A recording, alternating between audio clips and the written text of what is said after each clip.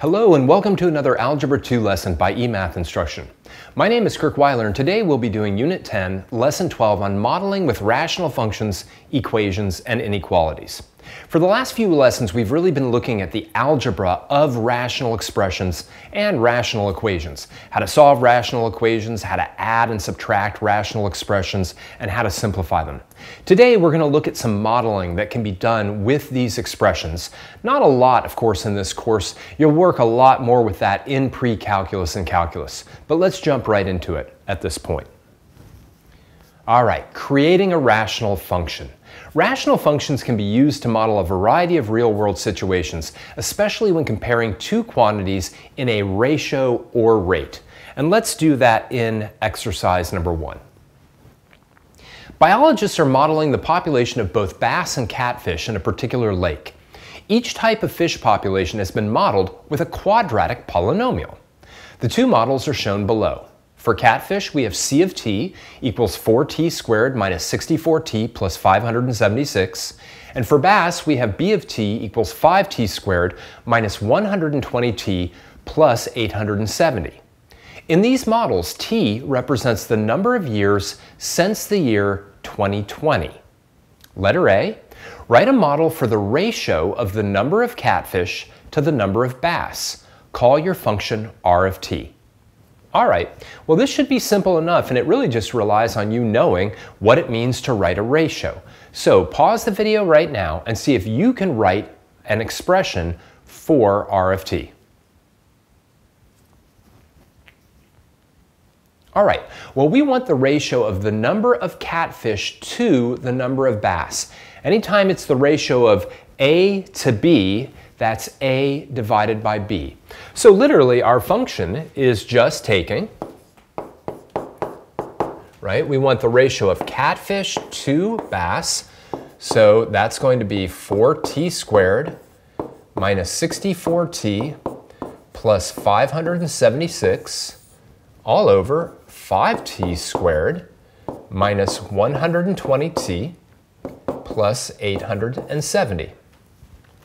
Now, one of the things I like about this problem is it really gets to the heart of what a rational function is, or even just what a rational expression is, which it's the ratio of two polynomials, right? And we kind of talked about that at the beginning of all of this, but then it might have gotten lost in all the algebra that we were doing and all the manipulation and equation solving. Let's take a look at letter B. Evaluate r of 16. Round your answer to the nearest tenth. Give an interpretation of what this tells you. Well, you know, anytime we're going to evaluate any function, we're taking 16 and we're substituting it into this function and we're coming up with our answer. Now, if we did that sort of the long way, right, it would kind of look like this. R of 16 is equal to 4 times 16 squared minus 64 times 16 plus 576 all divided by 5 times 16 squared minus 120 times 16 plus 870.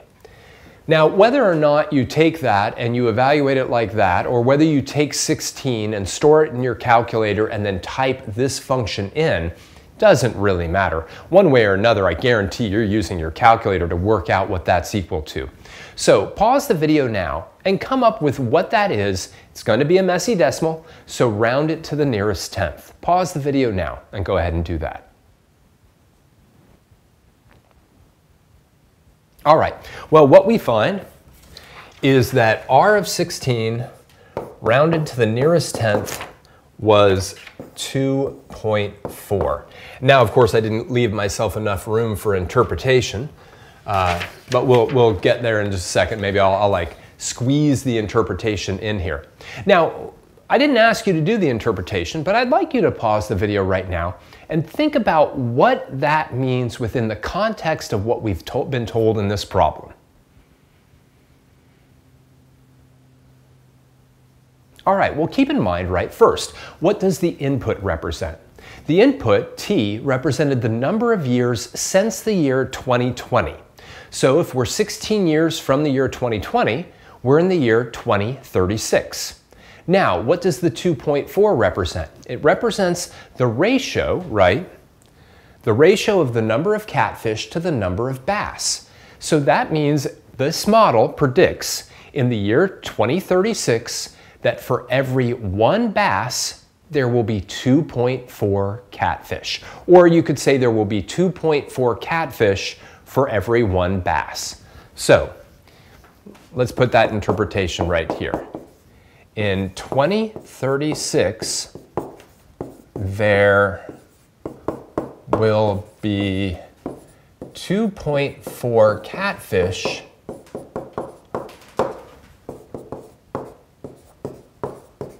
for every bass. All right. You could even interpret it as saying there will be 2.4 times as many catfish as there are bass in 2036. That would be a great interpretation as well. All right, let's keep going. Letter C. Sketch a graph of r of t over the interval 0 is less than or equal to t is less than or equal to 50 on the axes below. Determine an appropriate scale for the y-axis and label the scale. All right, so again, I want us to keep in mind always throughout any of these applied problems exactly what all the variables represent. T represents the number of years since 2020. So we're going to be looking at this ratio of the number of catfish to the number of bass all the way out 50 years, all the way out to the year 2070, right? Now, we may have no idea what R of T should be, although we do know that at the 16-year mark, right, R of T is only 2.4. So what I'd like you to do now is I'd like you to experiment with this a little bit. Take your calculator out, put this in as, f1 of x, if you will, all right? You're going to want to have x's there instead of t's. You're going to then want to set your x-axis to be, if I can scroll here, 0 to 50, and you'll want to play around with your y-axis to get a graph, right, that you can really see. Don't make a graph where, the y-axis goes from 0 to 1,000, okay? Because then you're not going to see the important sort of features on the graph. So I want you to go around and I want you to experiment some with this and see what you get. Pause the video now and play around with this graph. All right, well, I've got the magic of the board here, and I get something like that. All right, and it's really cool. It's a graph that's got a single turning point. All right, it also, believe it or not, has a horizontal asymptote. We talked about those a little bit with exponential functions. We're not going to worry about that too much here. And I found at least that the best window was actually, y window was 0 to 3. In fact, if you had 0 to 10, this graph would have been like just a little bump in there, and it wouldn't have really looked all that good. So let's take a look at letter D. Biologists are interested in any times during the interval 0 less than or equal to t less than or equal to 50 when the ratio of catfish to bass is at least 2, in other words, double or more. Write an inequality that models these times and solve it graphically. Round all times to the nearest tenth. All right, well, let's write the inequality. That's actually fairly easy to write because all we're doing is we're taking this, right? We want it to be at least 2. So we just want to take this expression and set it to be greater than or equal to 2. All right, so our actual inequality will be 4t squared minus 64t plus 576, all divided by 5t squared minus 120t plus 870, and we want that to be greater than or equal to 2. Maybe it's problematic when the ratio of catfish to bass is more than twice, right? Maybe that would be really problematic. So this is going to tell us all the years, right, since 2020, when we think that situation is going to occur. Now the question is, how do we solve it? Well, there are certainly algebraic techniques for solving this, but that is beyond the scope of this course. We just want to do it graphically. So pause the video now and see if you can find a way to graphically solve this inequality.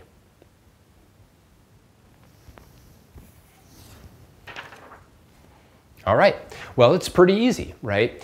I want to think about it as, if I set this thing equal to 2, what would that look like? So I take my calculator out, I've already got this graph in, and I simply graph the equation y equals 2. And that's really cool, right? Because remember, this is the ratio of the catfish to the bass. It starts below 2. At this point, it's hitting a ratio of 2. Then it rises above it, goes back down to a ratio of 2, and finally falls below it. Now, if we use the intersect command on our calculator, what we can find is that this intersection point is at 10.1, comma 2, and this intersection point is at 19.3, comma 2, and obviously all values of x, or better yet, all values of t, between those 2 points are what we're interested in. Well, I guess at or between those 2 points, because we want at least double. That's the greater than or equals to.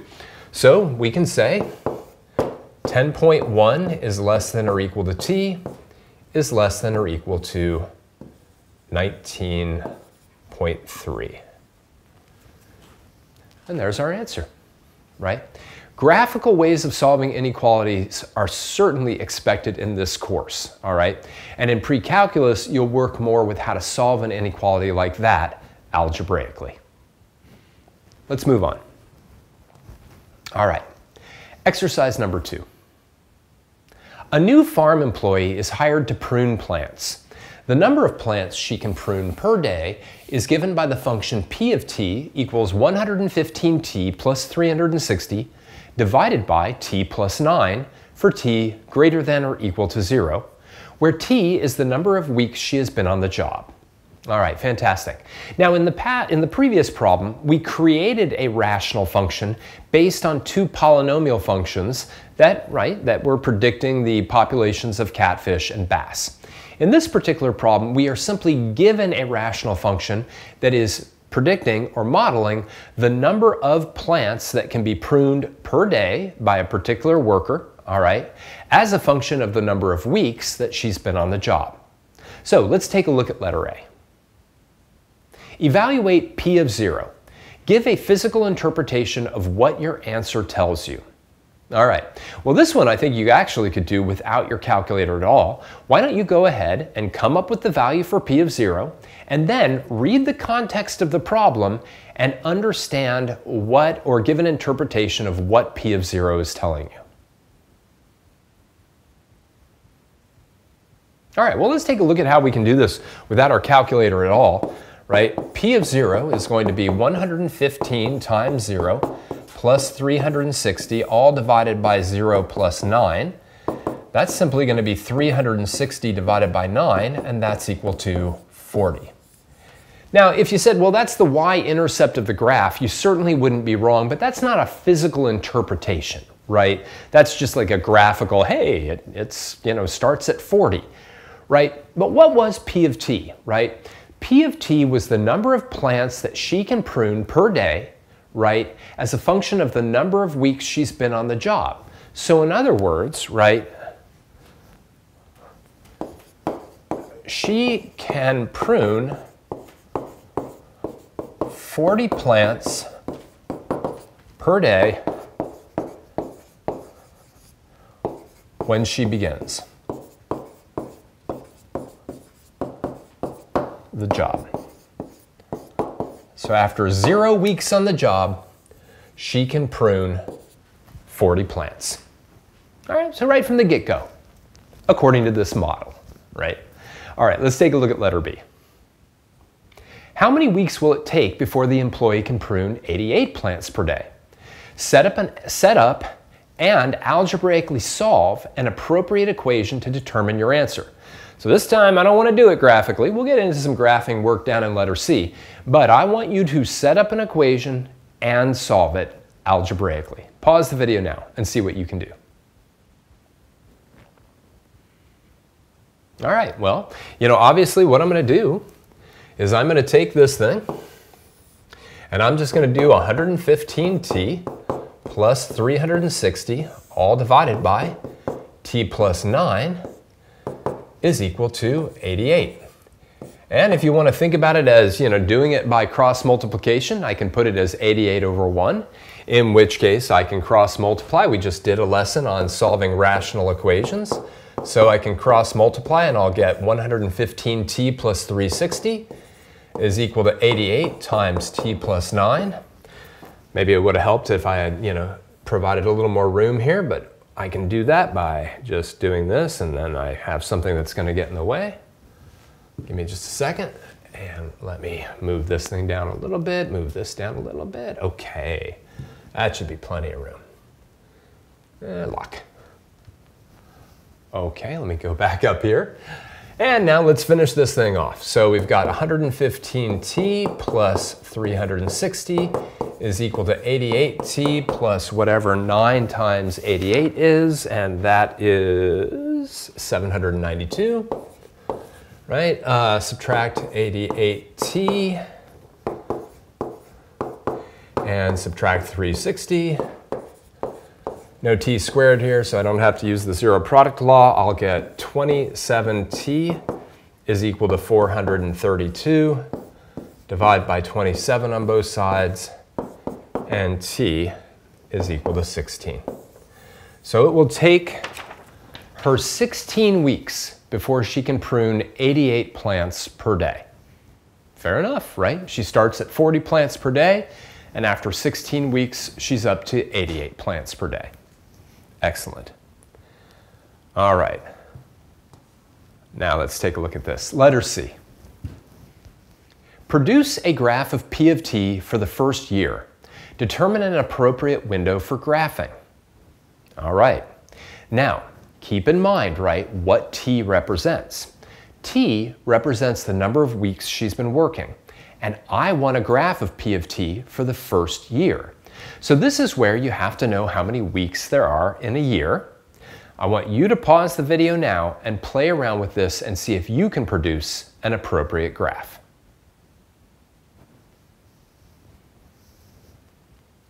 All right, great. Well, side note, there are 52 weeks in a year. So let's play around with this particular graph. Let's open it up. I'm going to put it in as 115x plus 360, all divided by x plus 9. Great, that doesn't help me very much. I'm going to go into my menu, into my window. I want to go from 0 to 52, right? 52 weeks in a year. Now, I don't have a great sense for what my y window should be. I'm going to give myself a little negative y value, even though that's maybe a little bit silly. I do know that when she begins, she's pruning 40 plants per year. I know after 16 weeks, she's pruning 88 plants per year. I don't know, maybe I'll go with 200. That's okay, but there's a lot of space up top that I don't need. So maybe I'll kind of modify it a little bit more. Let me go into my window settings. Maybe I can go just to 100 instead. Not bad, but still a little bit like I lose some there. So I'm going to go menu, window zoom, window settings. Maybe I will go, come on, one more down, 125. I like that. That looks good, right? So we now kind of have our window, right? It's good. I can see the whole thing. The idea is, of course, that in the real world, right, when you are trying to explore a graph and you really want to understand what it looks like, you want to have the graph take up as much of the window as possible, right? I've got now 0 to 125 along my y-axis and 0 to 52 along my x-axis. So let's just get a little sketch of that. That's simple enough.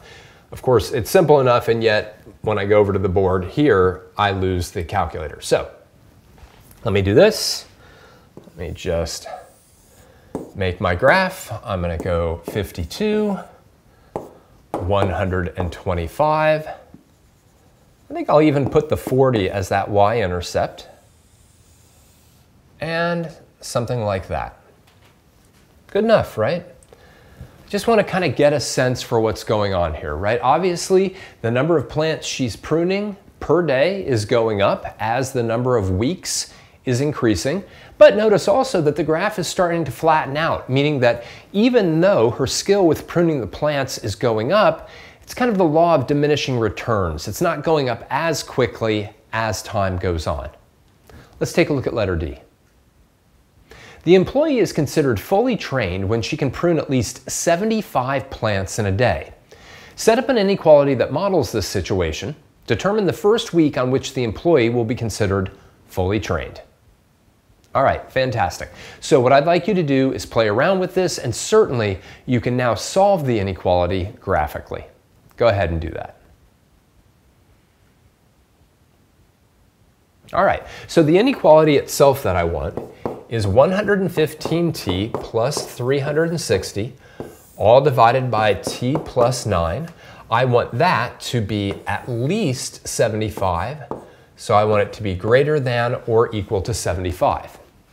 Now, obviously, to solve it, what I'm going to do is I'm going to come out very similar to the previous problem that we had where we were solving it graphically. I'm going to go in here, and in f2 of x, I'm going to put in 75. All right, and great. Because now it's really showing me, right, you know, she's starting at 40, it's increasing, and right at this moment she hits 75. So let's go in and analyze the graph and find the intersection point. There and there. And I see that my intersection point is at 7.875, 75. So let's throw that onto our graph. I'm going to just minimize this. Put y equals 75 on there. And I'll have that point, which is at 7.875, comma,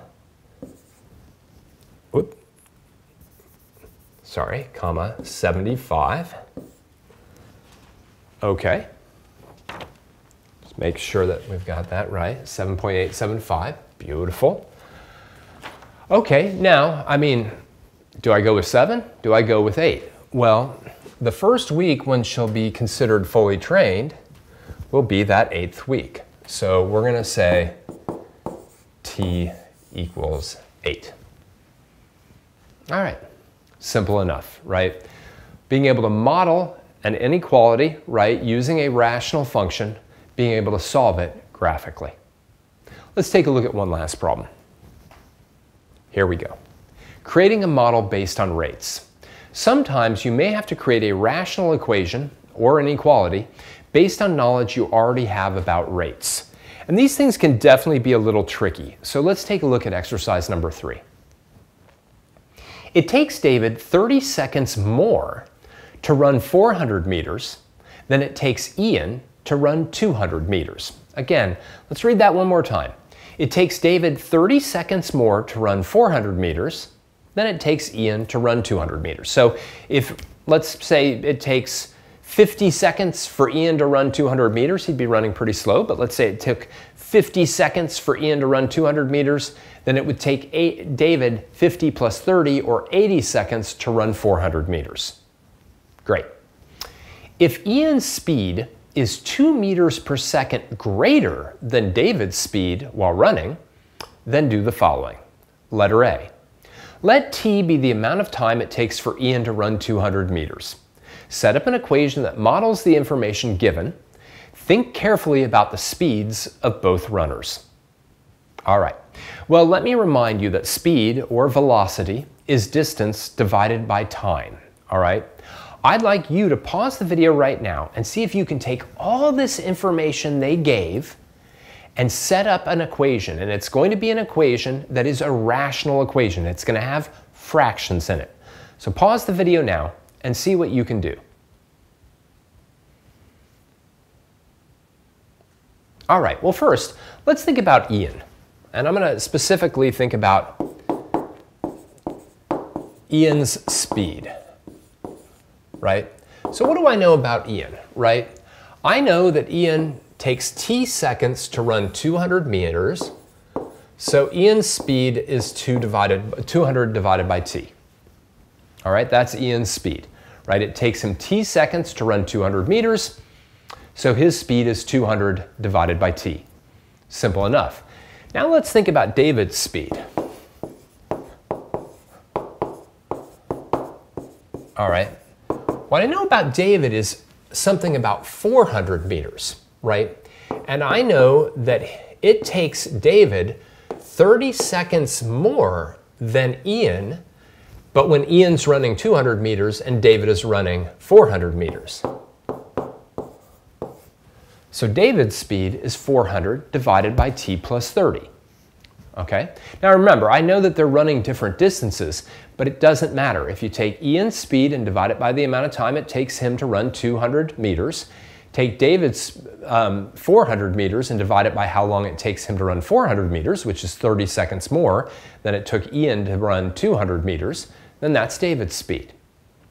Now, what else do we know? We know Ian's speed is 2 meters per second greater than David's speed. Okay? Ian's speed is, right, 2 meters per second greater than David's speed. And actually, let me take David's speed and add 2 to it.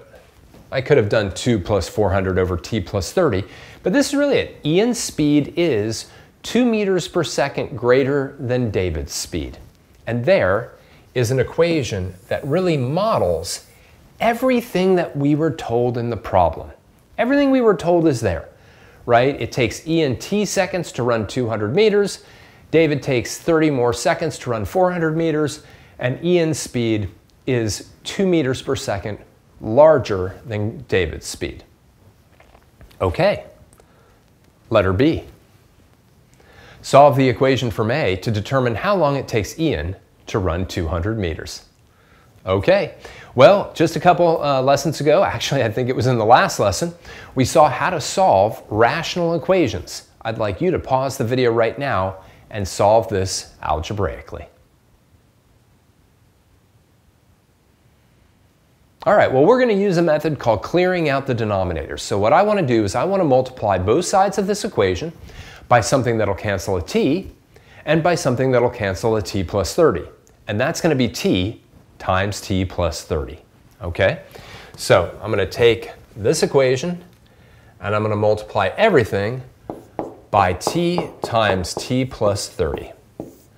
So t times t plus 30 over 1 times 200 divided by t equals t times t plus 30 over 1 times 400 divided by t plus 30 plus t times t plus 30. And yes, I do have to even multiply the 2. Even though it doesn't have a denominator, I've got to distribute that multiplication by t times t plus 30 over everything. So let's do some canceling now. We've got that cancel, we've got this cancel, and nothing cancels right there. So we've got 200 times t plus 30 plus 400 times t is equal to 2t times t plus 30. Just as a reminder, right, when we're solving equations that have fractions in them, our whole purpose is to get rid of those fractions, and we've done it here. Now let's clean this thing up a little bit. We've got 200t plus a whopping 6,000 plus 400t. Don't worry about the big numbers, just have confidence you're going to be able to take care of them. All right, we've got a t squared. That means I want to try to get everything equal to 0, but maybe I'll do a little bit more work on this side. I have 600t plus 6,000, just combining those like terms. 2t squared plus 60t. All right, just making sure it's all looking good so far. It does not look good. What's going on here? Oh, I see. That 400t should be on the other side of the equal sign. I am so sorry. Here, my equal sign got moved into the wrong place. I knew that something just felt wrong. That should be a plus. Whew, man, that makes me feel better now. Like, why aren't the numbers feeling familiar? Okay, now maybe we'll gather some like terms on this side. So we now have 400t plus 60t is 460t. My apologies for that, folks. Come on, I just want to extend the page. There we are.